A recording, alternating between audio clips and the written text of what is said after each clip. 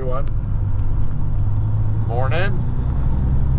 I am going to still maintain the fact that I'm not a trucker, but I have been in this truck a whole lot lately, and to show you I'm not a trucker,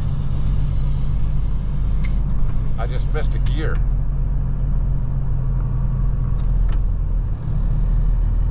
Truck's cold. All right, there, I got it in. Here we go, we're rolling now. That's some rare footage right there of me missing a gear. I went from deep reduction into my low range and missed it. Anyway, we are headed out to the old fish ranch. It's a ranch that when I was a kid, the ranch that I lived on, we used to neighbor this ranch, and I knew it pretty well, but I haven't been out there for a lot of years. And we're gonna go out there and load some cattle today and haul them down to Marana Livestock Auction. I'm running just a few minutes later than what that guy would like me to, but they originally told me 8:30, and then he called me this morning, was hoping he could bump it up to 8 o'clock. So I was geared for 8:30 and then had to really hustle to be ready to try to be out there close to 8. So we will kick this little blue hog, make her squeal across here for about 30 miles, and get out there to that ranch. The guy just about hit me right there.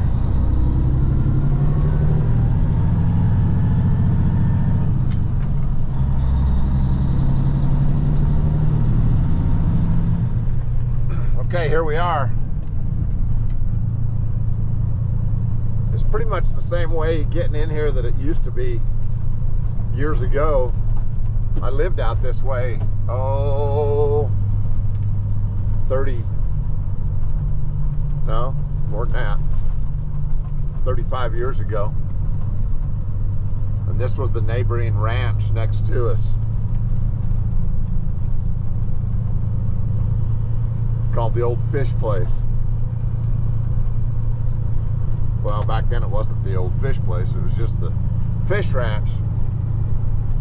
Now that it's not the Fish Ranch anymore, it's the Old Fish Ranch. They're waiting on me.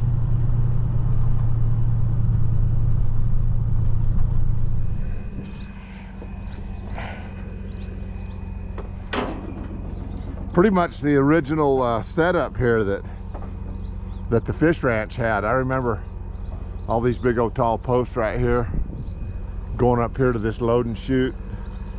Same irons on the side here for the load and shoot.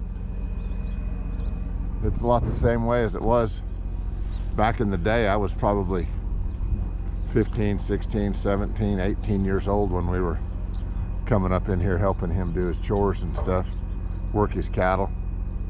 Ralph and Marilyn Fish. That's who used to own this place. It's kind of cool coming back to these old ranches, seeing that they're still using the same stuff. I just asked him if everything was still pretty much original. He said, "Oh yeah." All right, they're loaded. Headed to Marana. Gonna do a little quick walk around. Kick tires. Make sure there's air in all of them.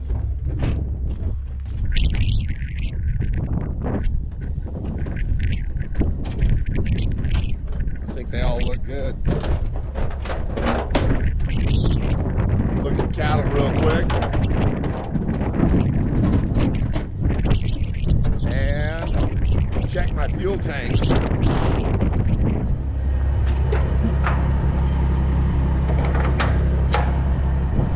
I better go put a stick in that one. Make sure I have enough fuel to get me at least to Payson. The fuel gauges on this truck have not worked ever since I've owned the truck. I guess you'd think I'd maybe fix it, but I haven't yet. So here's what I do.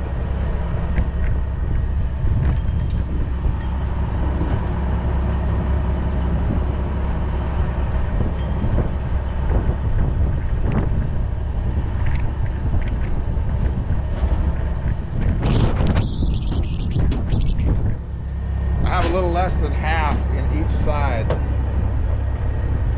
So I'm good to go to at least to Payson.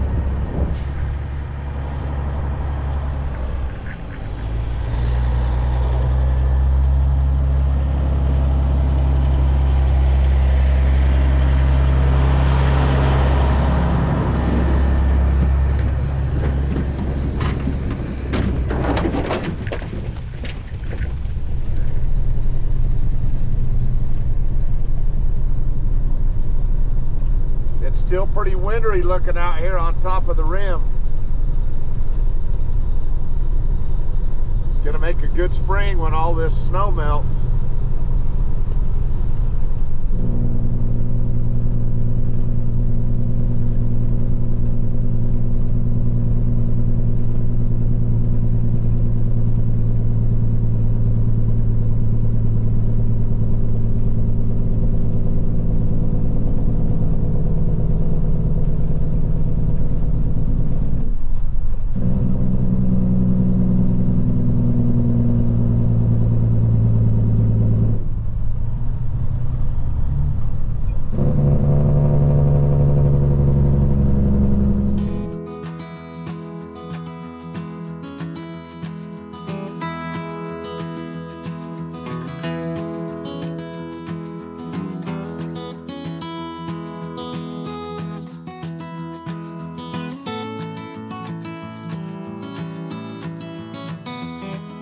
So check it out if you've never been inside of a cell ring. Here's what it looks like right here. I just stepped inside the Marana Livestock cell ring, and here's where all the buyers sit, right up here.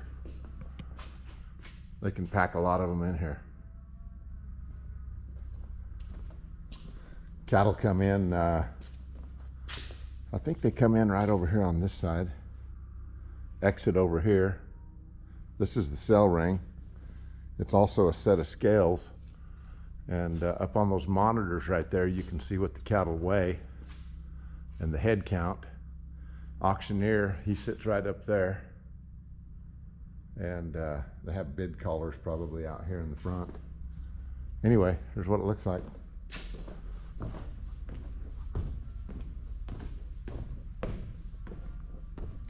This would be about where I'd want to sit, right in here. You can get a good look at the cattle coming in. The auctioneer can see you good. About halfway up here.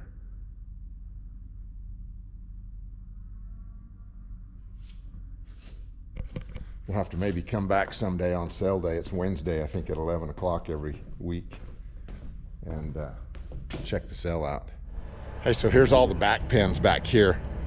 After the cattle are sold and yarded, they come off here, and then they're put in buyer's pens so that they stay straight and get loaded out right. Lots of little pens out here. Hey everybody, home sweet home. For tonight anyway. Good night. We'll see you tomorrow. Flake out.